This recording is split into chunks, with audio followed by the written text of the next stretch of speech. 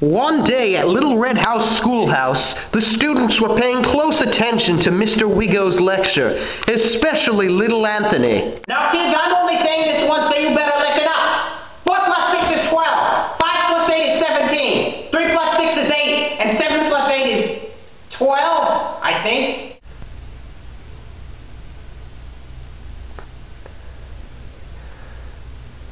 Mr. Wiggo, what's 5 plus 8 again? You should know that by now. I told you that seconds ago. Detention!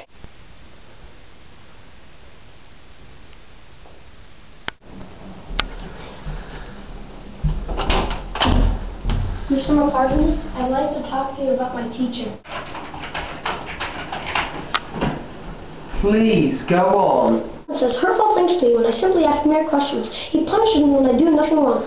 I know some teachers deserve tenures, but shouldn't the school be more careful about who they give them to? I'd fire him, but it takes a very long time. In fact, according to Procon.org, in a June 1st, 2009 study by the New Teacher Project, 86% of school administrators said they do not always pursue dismissal of poorly performing teachers because of the costly and time-consuming process. That's not fair! Yeah, I know. Pip pip cheerio!